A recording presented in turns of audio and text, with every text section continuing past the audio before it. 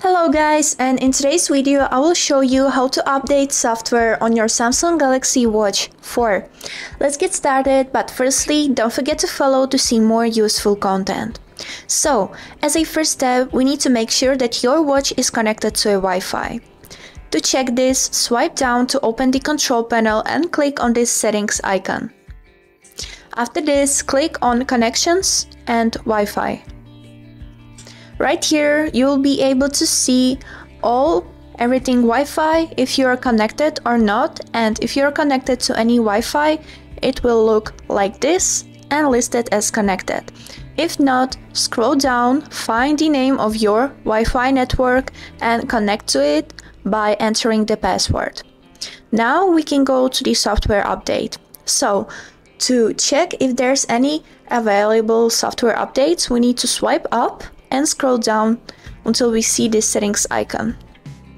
After this, scroll down to the end of the page. And right here you will see software update.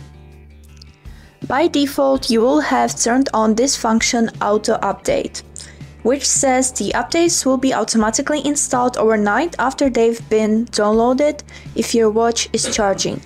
You'll receive a notification before each update is installed. That lets you check what's included in the update. But if you don't have this function turned on, you would need to click on Download and Install. Wait until your watch will check for new updates. And you can see that your watch is up to date. That means you have the latest available version of software downloaded on your watch, or you will see some choices of latest updates that you can download.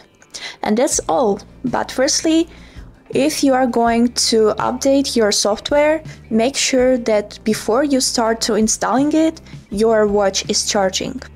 And that's all for today. I hope this video was helpful for you, and thank you so much for watching.